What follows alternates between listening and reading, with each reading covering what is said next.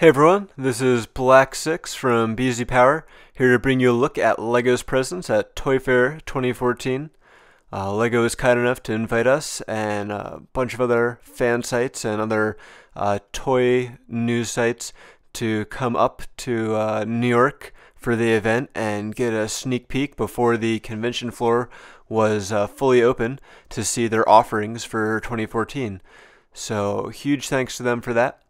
BZPower already has posted a lot of coverage, so if you check out our site, which there should be a link to right now, you can see all of our Toy Fair coverage where we took pictures of pretty much everything that was on display, and in addition to the pictures provided set name, pricing, and availability information for as much as we could to let you guys know what's coming and when.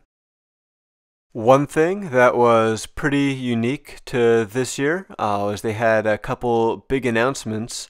One being the Lego Kuso set of the Ghostbusters Ecto 1, revealed by Tim Courtney, who is on site, and it's good to catch up with him.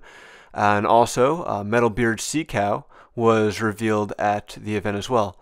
It's pretty interesting because those are both direct-to-consumer sets that aren't usually available at most common retailers like Walmart and Toys R Us. They're usually only available through Lego Shop at Home and Lego stores and some select other retailers. So it's good to see that for a change, and good to see Lego doing something for the press and fan sites like that. Definitely appreciate it. Anyway, we're almost done going around the outside of the booth, checking out the sets they have displayed, inlaid into the walls to catch the eyes of passersby, and some vibrant artwork, as well as a couple big sculptures of the Friends dolls, and you'll see shortly of Emmett from the Lego Movie. Once we get inside, we're going to take a look at some of the themes most relevant to BZPower that I think you guys will be most interested in. If you have any questions or anything you want to let us know or want to learn more about these sets, just leave a comment, or you can go post on BZPower, and we'll be happy to answer to the best of our abilities. So, think we're just about back to the front of the booth, so let's get ready to go inside. Alright, here we are at Hero Factory, starting out with the Queen Beast, the largest Hero Factory set this year. Comes with Stormer, Furno, and Evo. I can see got some nice insect-like claws in the Translite Blue, which are pretty awesome. Evo's got his little vehicle, and you got these new egg pods that are in the summer sets that are kind of interesting. We'll take a closer look at them later. Evo's vehicle, much better than his walker. Maybe not as cool as Evo XL though. Definitely serviceable. Down below we've got the Surge and Raka combat machine. So it's a quadruped kind of thing with looks like a part on the back that pops off to become a flying machine for Raka. Some nice use of blue, and interesting in that, it's a non-biped set like a lot of the first half ones were. Some pretty good details. Alright, now we got the Crystal Beast. So again, we've got the egg common theme. Lots of trans light blue in this set, which I think goes really well with the neon green. We've got the drill machine up here, which, I don't know, looks a little silly with those flick flyers on the side, but it's cool to see again, going away from the bipeds. And some good details and a lot of use of Technic in this set, which makes it a little unique. Alright, here's Breeze's flea machine. Comes with a grappling hook claw launcher thing to capture eggs. Again, using a lot of Technic parts for that. So that's cool. You can see some of the other sets have had these too. The Hero Figs have the new guns that we've seen this year. The Tunneler Beast, which is unique in that it's the only summer set that does not come with an egg. Instead, it has one of the kind of egg pieces on the back. Makes me think it might be a hatchling or something. And of course, it's got Surge there. And finally, we have the Raka Crawler. A good source of gold. The only biped in the summer half. And here we take a closer look at the egg. It's actually 3 separate pieces with a Technic piece in between. Very squishy and rubbery. All right, now we're on to Lego Movie. So we've got Emmett's Constructo-Mech, new set coming out. If you've seen the movie, obviously you know where this fits in. Um, Definitely captures the movie look, even if it's not as big. And it comes with Angry Kitty, so you can't go wrong with that. I have to buy this set now just for that. We also have Emmett's Spaceship, which is really cool. It's got some great minifigures. You can see it's got Wild Style in her spacesuit. A couple of robot guys, which definitely evoke the classic space feel. And it's got some ships that pop off on the sides. Lots of great detailing. There's a Spacesuit Kitty. Lots of great detailing, good attention to detail.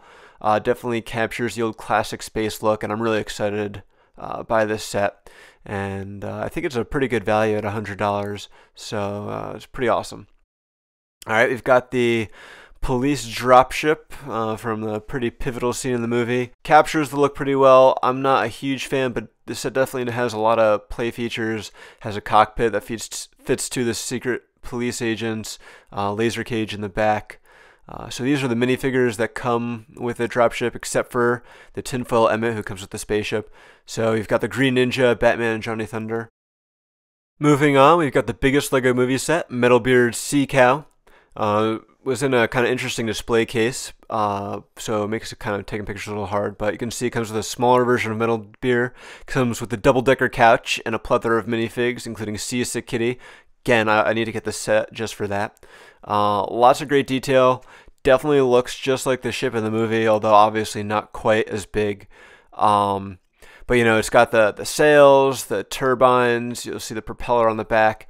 It has 6 actual cannons, a couple micromanagers to fight off. 6 actual cannons, 3 on each side, plus a bunch of fake cannons, just to kind of give you the effect.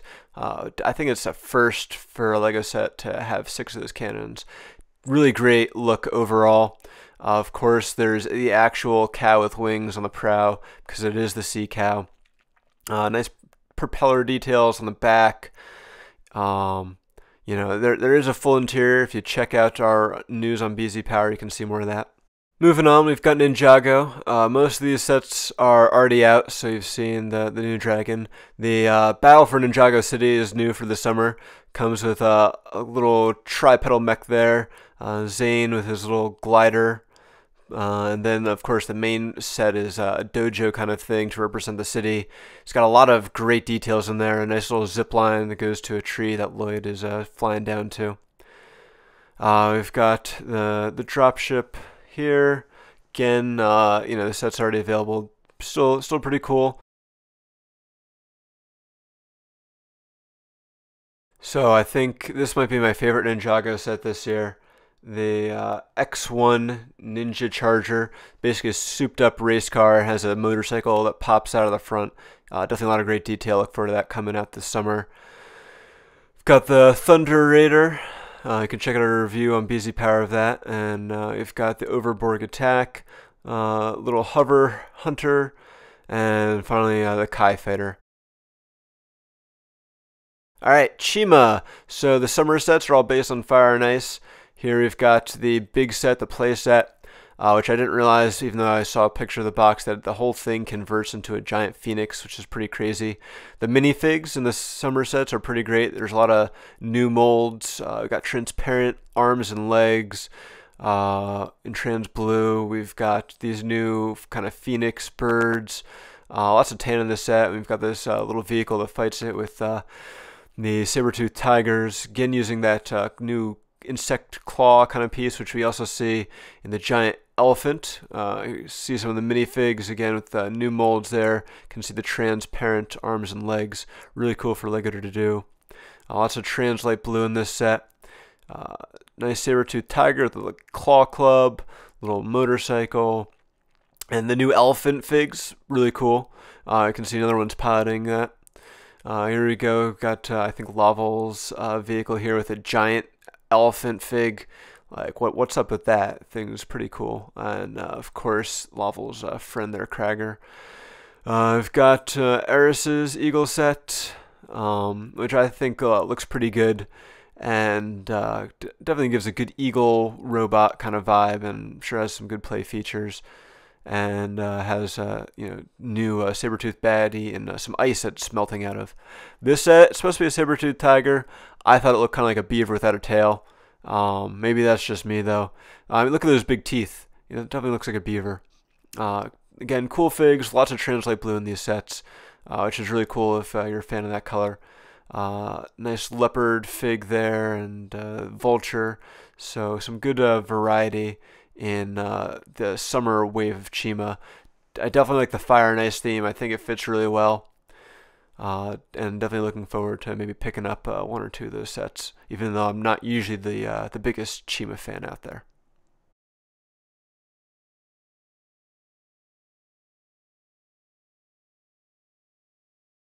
Last up, we've got the Ultra Agents line, kind of a revamp of previous Agents superhero line.